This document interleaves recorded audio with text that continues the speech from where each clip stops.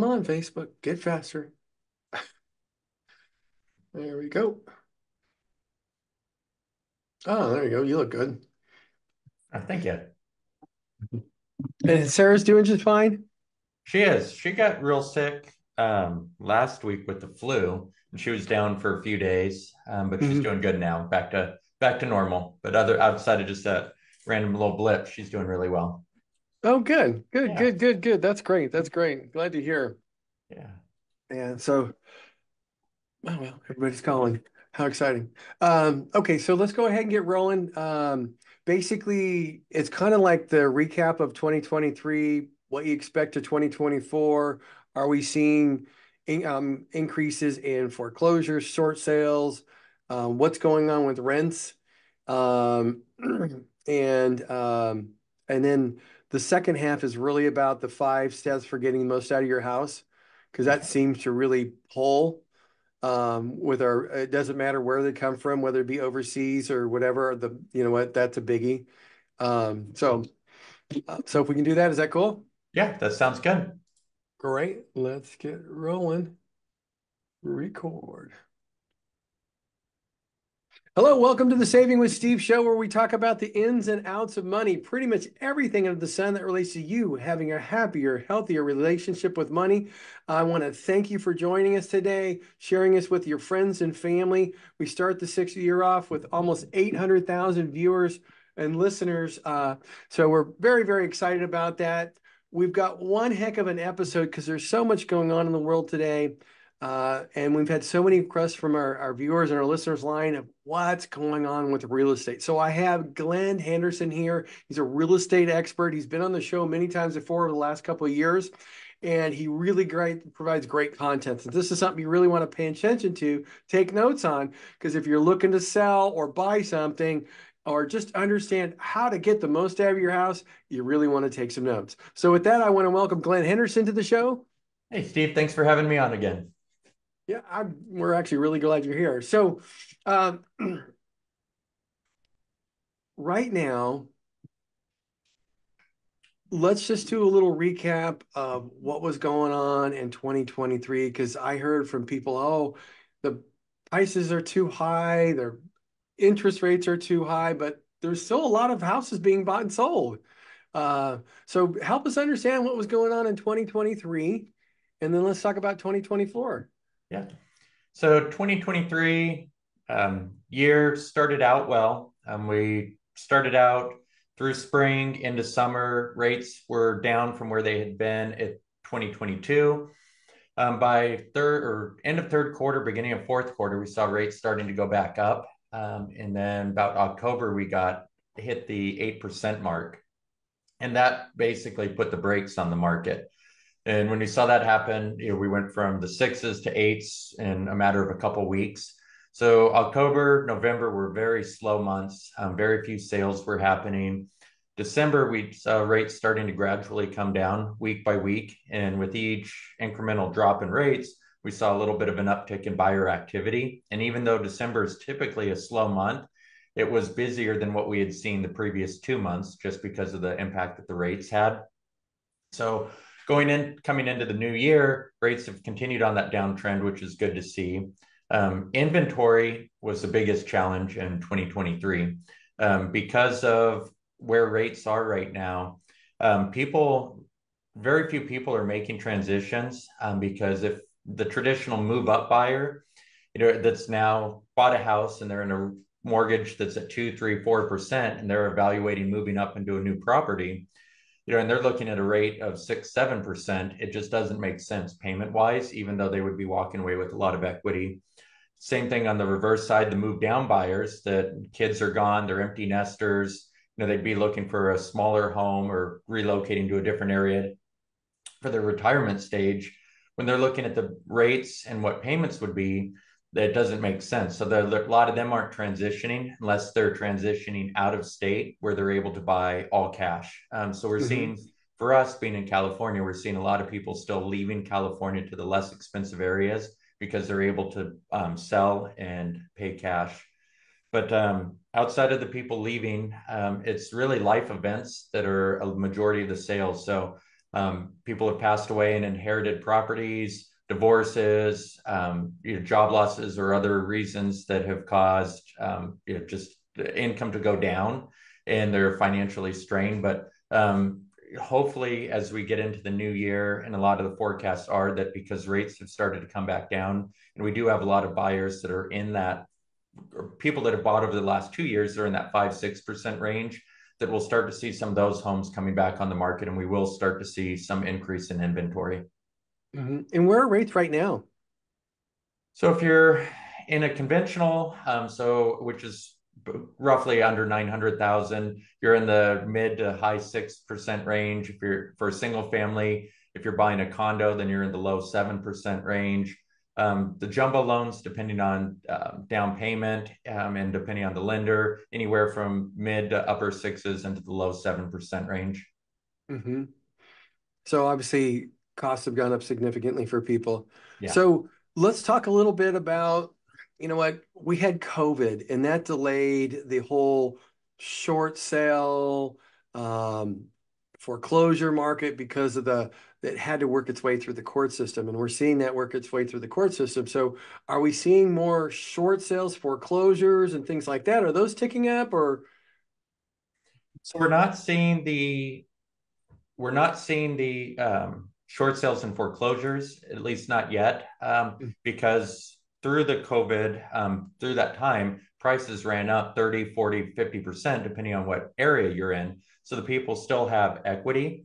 But Mhm, we're not seeing, unless you have access to the data, there's a significant amount of people that are in default mhm, from the COVID forbearance programs. So throughout the US, it was approximately 2.3 million people took the forbearance program. So basically, they were able to stop making payments. 1.7 million of those people still owe the money. And there was two ways that it's paid back. Either it gets added on to the end of the mortgage, or which majority of lenders did not go that route. The majority took whatever that amount was that was not paid. And then, so say if you had 30,000, then that 30,000 is split up over 12, 24, 36 months. So now somebody's payment has gone up significantly. Well, part of that forbearance program is one of the guidelines or the stipulations was those are not reported late on a mortgage, because it was to protect people during the COVID and the downturn.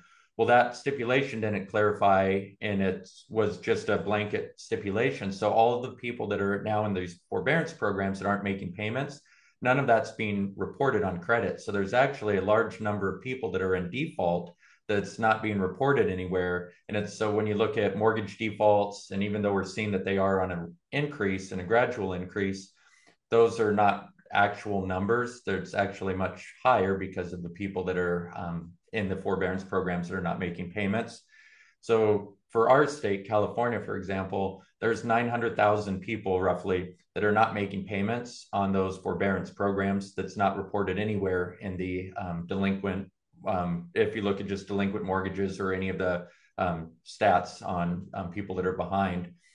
And in let's see, it was probably in the last 4 weeks, but you may have seen it in the news, but the Veterans Administration, so VA, put a moratorium on foreclosures because what they realized is all of the service members and people that veterans that have used these VA loans that took this forbearance program, this COVID forbearance program, it was forcing them into foreclosure because they're not able to make up these payment plans or make the payments on these payment plans. And they realized they can't just be basically forcing all these people into losing their homes. So they put a moratorium on foreclosures while they try and work out a solution. And what they're looking at is taking the amount that was owed, adding it to the balance, and then recasting the mortgage. So the recasting means just over the remainder of the life of the loan, then the payment is now based off of, if you had 30,000 in forbearance, that forbearance amount was 30,000, that gets added onto the total balance of the loan, recast over the remaining life of the loan. So then it's a very gradual increase in payment and something that's manageable for most people. Yeah, I could see that if somebody has 27 years to go on a loan, or I'm sorry, 25 years to go on a loan, and they've got to add in $30,000. If they're just adding a little bit each year, that's not that significant. So Exactly. I can, it might be an extra $100 a month or two, which is very much more manageable than to double a payment. Yeah, So that's exactly. And then the other challenge right now too is for especially well for our state, for California, is with the home insurance providers. And then people are seeing premiums going up 20, 30, 40%. I So, did. yep, so did we.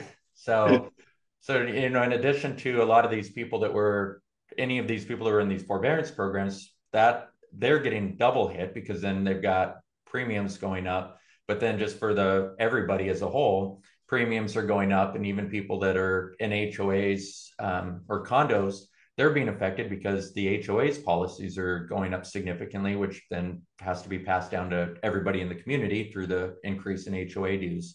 So that's the other area that's putting a lot of pressure on our market right now. Wow. So, yeah, it was really interesting. Now, has like, my understanding is there's a number of insurance carriers that are no longer providing health insurance for, or not, I mean, homeowners insurance Yeah. for the state of California. And we still have a few, and some are not accepting more new people. So, which are the carriers that are actually accepting, do you know the carriers that are continuing to accept homeowners in the state of California? I'm actually not real sure. That I just rely on our insurance broker to help and guide us, but we're going through it right now. Just this week, been in the process of starting to get quotes to evaluate, who's available and what the premiums are going to be. So, Hmm. Yeah, it's really interesting. And now the insurance companies are looking at further inspections to make sure they've got worthwhile houses to insure. yeah, So it's kind of a double whammy on everything. So, and yeah, I totally understand that. Ours is up 35%.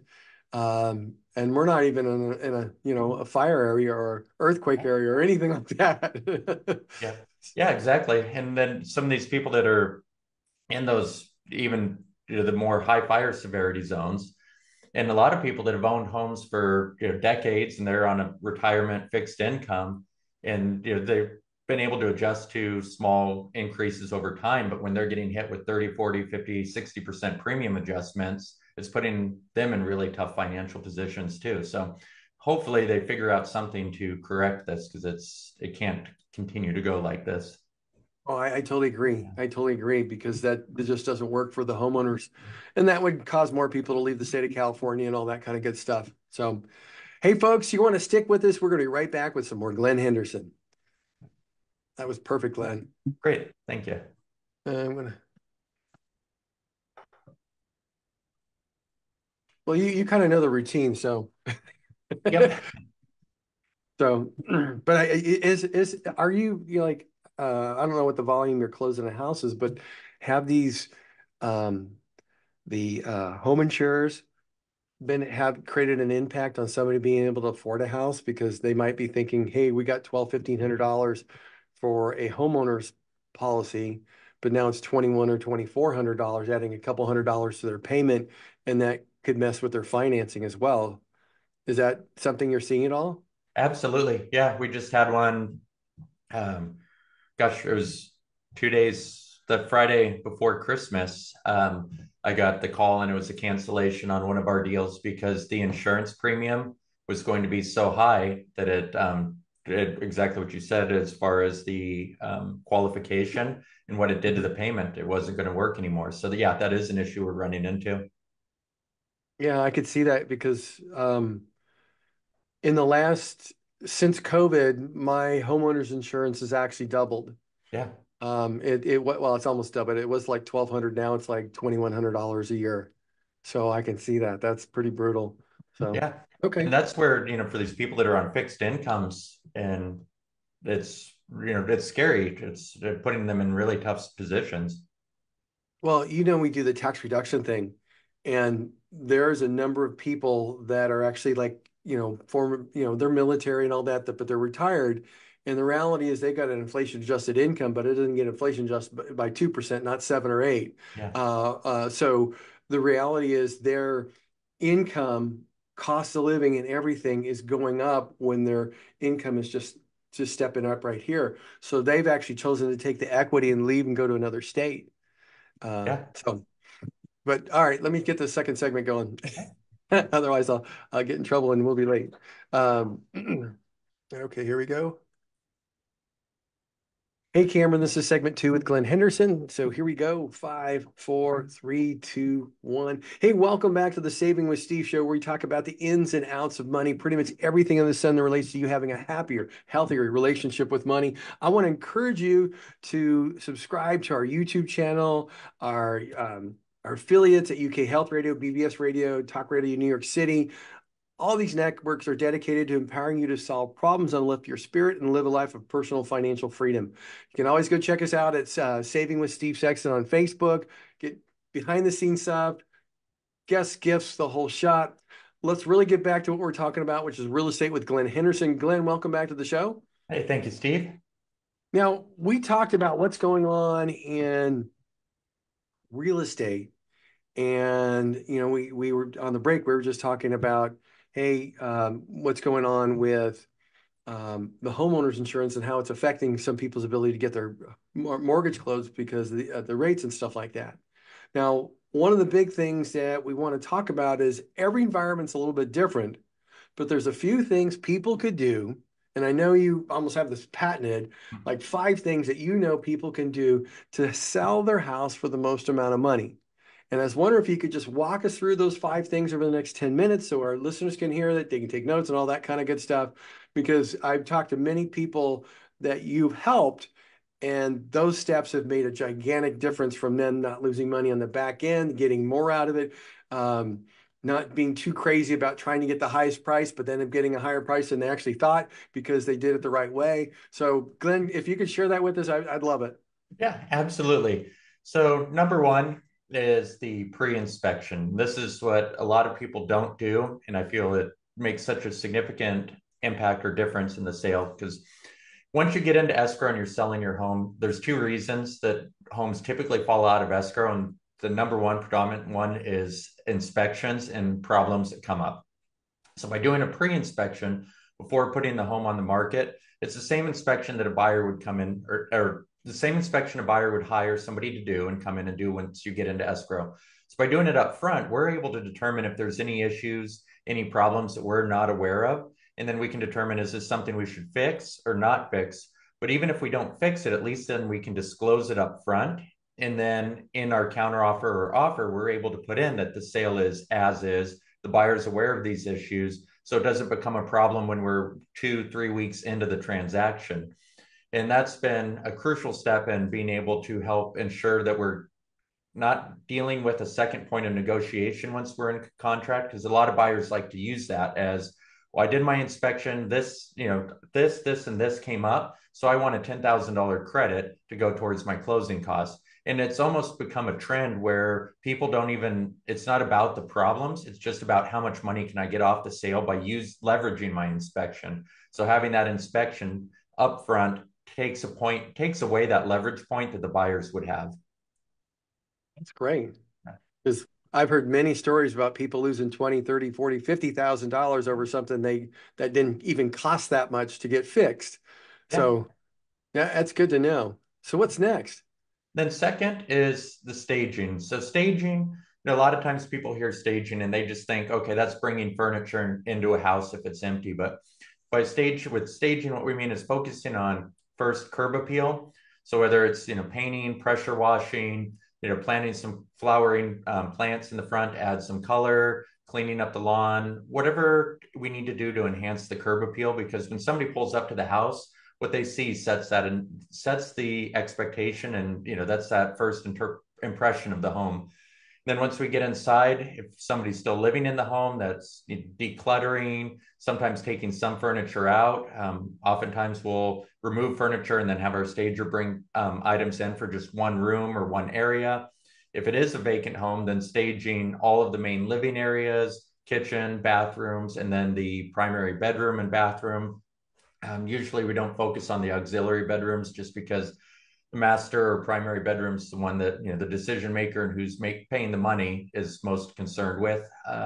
But so staging is basically improving the overall look of the home. But on a vacant home, I 110% feel that not only feel this way, but we've tested, and a staged home will always get more views online because it looks better. It will get more showings, and then in the end, we're going to sell for a higher price. Now, what about something I thought, what about people who have all the family pictures up there? Mhm. You know, is that something that, you know what, that needs to be staged as well? Yeah. So part of the decluttering or paring down process would be taking down all of those photos. Family photos, personal photos, things like that, you want to put away. It's one, you want to have more open wall space because it helps the room feel larger. But also for the personal photos, it distracts buyers because it inevitably, anybody time somebody's going through a home, they're going to look at the pictures. They want to see, do I know that person? And they just then get caught up in looking at the photos. Hallways, always want to remove all the photos. A lot of times people use hallways for either family photos or just artwork. But photos and art along the hallways can make them feel smaller and make it feel a little more claustrophobic, if you want to say. But yeah, family photos you always want to take down and put away. Okay, cool, cool. Because I always got the feeling that if there's too many photos, you know, how can I feel like this could be my house? Yeah, exactly. And that's why you just want somebody to be able to walk in and see themselves in it, not be focused on the family that lives there. It's good to know. Okay, and what's next? Third is the pricing. So with pricing the home, you've got to, it's so crucial to make sure we get the pricing correct up front. And a lot of times the mistake people make is going with too high of a price. So sometimes it's the sellers, and the sellers feel that, well, it's better to start higher so I have some room to negotiate down. Sometimes it's the realtors that give them the wrong advice. Oftentimes we see realtors tell people what they want to hear just in order to get the deal, knowing that they're going to have to reduce it later. But basically, in the pricing, if you price a home too high, what's going to happen is it's going to sit on the market. And that's, one of the two reasons home doesn't sell. It's either overpriced or there's some type of a problem with either the house or the way usually it's the marketing and the way it shows, which ties in the staging. So if Mhm. it's priced too high and you're sitting on the market, inevitably you're going to have to do price reductions. And then whether there's price reductions or there's just more time on the market, when buyers see that, then the interpretation is, or the feeling is, okay, well, they've been on the market for a while. They're going to be more flexible, or I'm going to have a better opportunity to negotiate a better price, and they're going to come in lower. And then they're basically in more of a position of control in the negotiations, where if you price it accurately at market value or even slightly below market value, then as it hits the market, people can see it and, okay, this is a good deal. I'm interested. And the goal is to price it accurately, market it well, so that you have multiple buyers that are interested in the property and create that situation or position where you have multiple offers. And when we're in that position, then we're able to negotiate terms that are favorable for the seller instead of the buyer having more control in the negotiations or having the upper hand in the negotiations. Yeah, no, I've seen that. Actually, I've heard that from some of the people that you've represented. They said it was great because the person we selected wanted a 10-day escrow and they were going to pay cash, so I didn't have to worry about anything. Yeah. So, so I think that's really cool. And what's the last one? Yeah. Oh, so marketing. So with the marketing, what I like to say is there's most agents are passive. So they'll get the photos, they put it online, they put a sign out front, and then they just wait for something to happen and wait for buyers to come through. Where you need an agent that's really going to be actively and aggressively marketing the property. So through notifications throughout the neighborhood, we do a pre-listing campaign. So we like to go on the market on a Tuesday. We're pushing marketing, like I said, through mail, social media, the internet, but driving as much interest to the property before it actually goes live on Friday. And then we start the showings and open houses over the weekend because we want to create a buzz and interest and excitement about the property. And during that first week and during the open house or just during the showings, we want as many people coming through because that human psychology of if other people want it, then it must be worth it and it must be a good opportunity. So it helps motivate people to take action quicker or more quickly. Well, I never even thought of it that way. But if you have a volume of people looking at a volume of people saying, "Hey, this looks nice," and you know what, I can see how it creates that buzz. Yeah. So, And people uh, have that kind of that fear of missing out. So if they like the home and it's been on the market for 3 weeks, then they'll take time to make a decision because they feel like, okay, I've got a little bit of time. But if it's just hit the market, they see five other people looking at the property, then that's like, okay, I like this home and I might lose out to one of these other people. I need to act quickly so I don't lose out on this opportunity. that's great. That's good to know. So, okay, Glenn, here's the biggie I need to ask you because I know there's always somebody who wants your help. So, how do people get in contact with you? What websites should they go to? Yeah. So phone number is 619 500 3222. And then best website is my, then premierhomes.com. So that's phone number, guys, 619-500-3222 in My Premier Home. So you just want to go there, you get a hold of Glenn. He's got all this wonderful information for you. And if you're looking to sell your house, he's the guy to go to. Glenn, thank you so much for being on the show today. We very much appreciate you. I know our audience does because every time you come on, somebody's very happy because they appreciate that. Even though they might not be in the same state you're in, they've learned something, and you know what? They probably get more out of their house. So thanks again for being with us today, and hopefully you'll be back next time. Hey, thanks again, Steve. Have a great day. All right, we'll see you. Okay, Bye. bye. Okay, perfect. That was wonderful, Glenn. Great. Wonderful, wonderful. Thank you. Um, What's I'm what's going your to be. what's the YouTube channel? It's Steve's YouTube at Steve at Sexton Advisory Group, or I'm sorry, um, Saving with Steve Sexton. Okay. Perfect. So there's 100 and iTunes, Spotify, all the episodes are up there as well. Okay. And this one get edited and it'll be out in about a week or two. I Perfect. think 11 days from today. Um, Got it. Well, good. okay, As cool. always, thank you.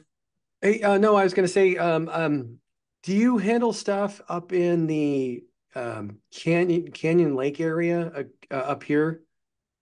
Oh yeah. Up in your ear? Definitely. Yeah, I have somebody's mom who just passed away. She's got like 7, 8 acres with 4 dwellings on it and stuff like that. I don't know what the daughter's looking to do, if she's looking to, I don't know, divide it up on, on the homes and everything. The homes were actually designed for all of her kids, and 3 of her boys passed away before she did, and she's Oh just got God. one. The one daughter has everything now.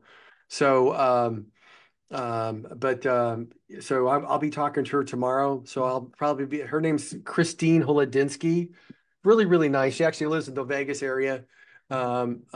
So she'll probably getting a hold of you when she gets everything worked around. Because she's going to look at, she might keep one place for herself. She might look at developing it and then having to sell it type thing.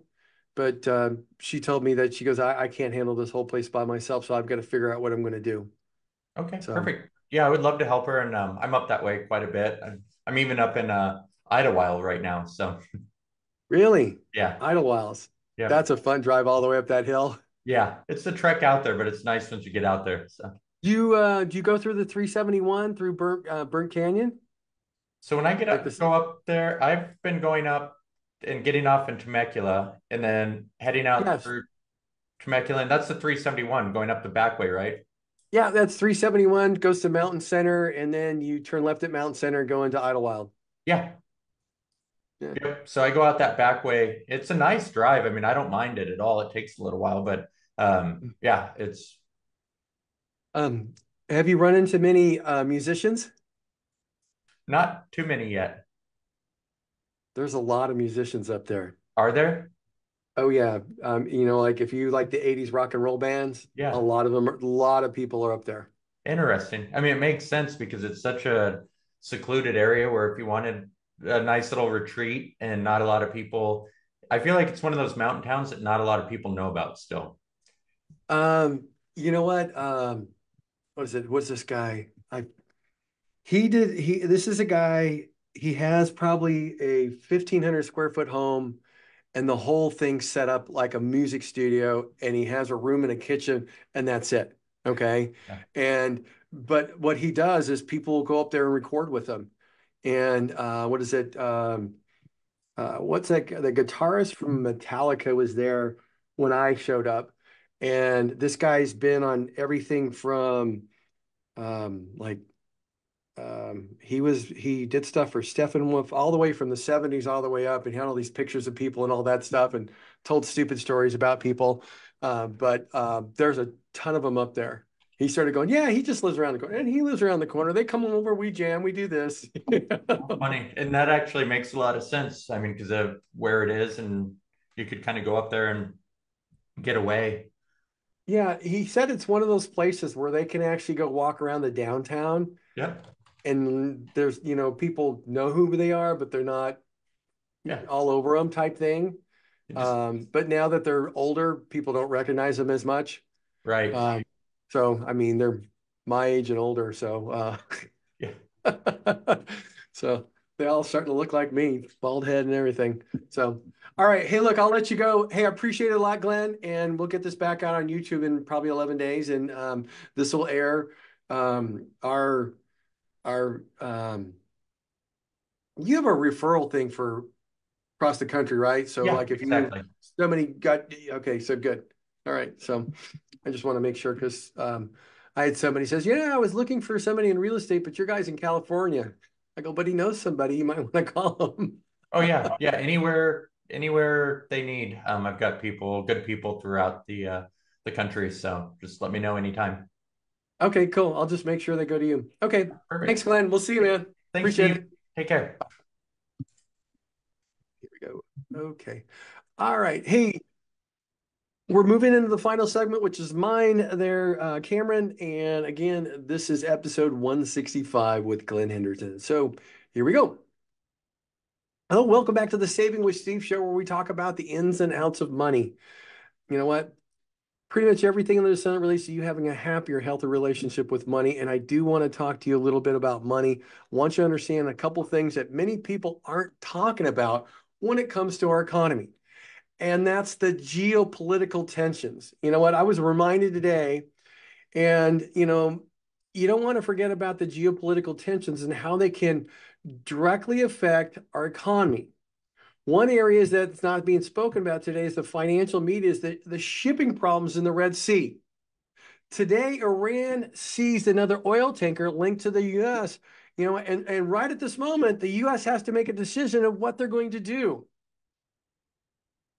We've been talking about how the markets have been priced with interest rate cuts and things like that. However, soaring prices and shipping delays are about to surprise the Federal Reserve and the markets, because it's another way that's going to create a problem with supply chain and increase the cost of things, which means inflation.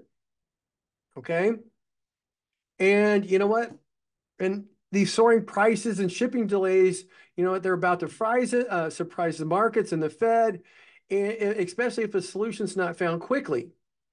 Shipping companies right now are diverting their vessels to much longer routes, adding time and expenses. You add that to the Panama Canal, it's facing supply chain headwinds due to drought.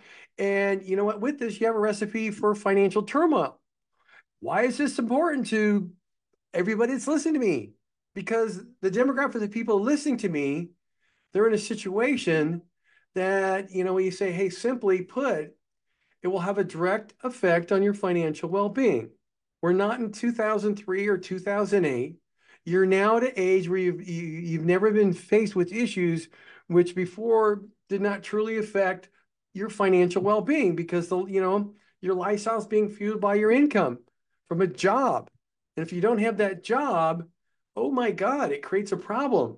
So it's really very important, if you're in that retirement phase or about to retire, make sure you have that purpose money. And that purpose money is that short-term money that's going to create the income for you to support and maintain your lifestyle. You don't want anything creating a problem for that short-term money, because time is the enemy of short-term money. On the flip side, you have that performance money. Okay, that's that growth stuff. Okay, and you know what? Short terms is the enemy of performance because when you look at the market, as long as you have enough time, it will continue to grow. So the key here is make sure you have purpose money to support and maintain your lifestyle. Make sure you have that performance money because it's going to go up and down, but over time, it's always higher. You don't want to just have one and not have enough of others, but because it'll adversely affect your lifestyle. I want to thank you all for joining us today on Saving with Steve. I hope I imparted some knowledge. Glenn gave you some wonderful tips on real estate.